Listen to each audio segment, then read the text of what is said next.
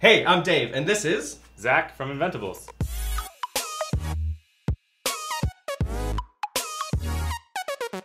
Well, we got you here. Why don't you show me how to use Easel, some of the apps that it has, and make something with the Carvey. All right, let's do it. Awesome. All right, so this is Easel. It's the landing page. You can get to Easel either by going to easel.com or going to Inventables and clicking the Easel button at the top. And so Easel's free. Anyone can create an account. It's web software, so it stores all of your files online, and you can log in from anywhere. And this is your account, so we have like saved files and stuff like this? Yeah, so I'm logged in as myself here, and this is all of the projects that I've been working on. What's your favorite project?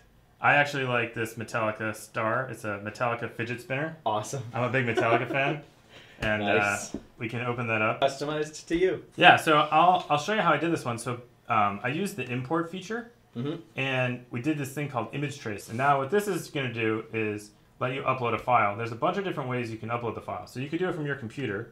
So you can grab any image. You can do it from Facebook, Google Drive, Instagram. You can search the web for images, so I wonder if we do Metallica star. What happens? Oh yeah, wow. There we go. You can do it like that. That one looks pretty close. So this one, let's just try this one. Or the last one is you could type in the URL, so you can like paste the URL. Or you could actually take a picture.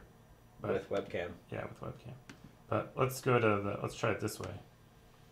So I clicked import, and so now we've imported my Metallica star over it. But so that gives us an opportunity to show you the workspaces. So this is actually a new thing that we've just added. You can collapse it or make it go bigger, but you can see, okay, so we've got the first star there. We do a second one here, and I can cut and then paste into a new workspace. Cool. And so now you see that right now it's brought in as a fill, which means that the bit's going to try to fill all that up, but we can also do it as an outline. And you could say you want inside path, outside the path, or on the path. So I'm going to do outside. And then I went up here, and I didn't want a square because the bearing of the fidget spinner is a circle. And you can go over to this menu. So this shows you like the depth, how deep you want to go. And then it also shows you the shape. So where on the canvas you want it and how big. Actually, they're 22 millimeters. But down here you can inches to metric. Well, I think what I did is I made my star a little smaller. Oh, and then you covered it. I covered the there you go. The square.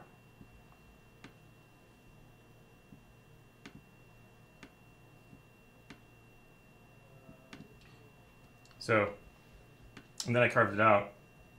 We can do that next. We'll do that now.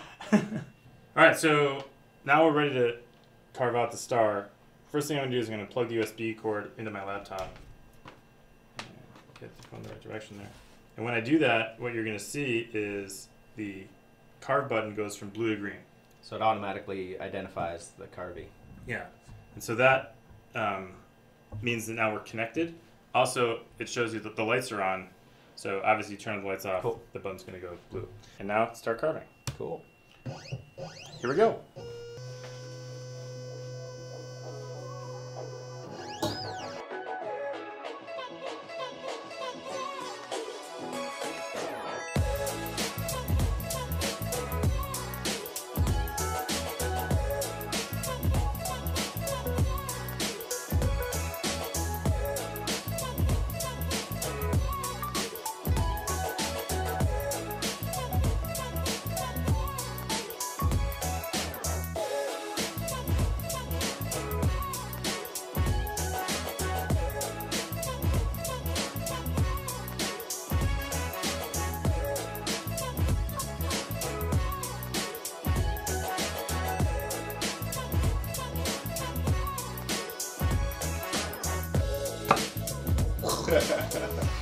Metal.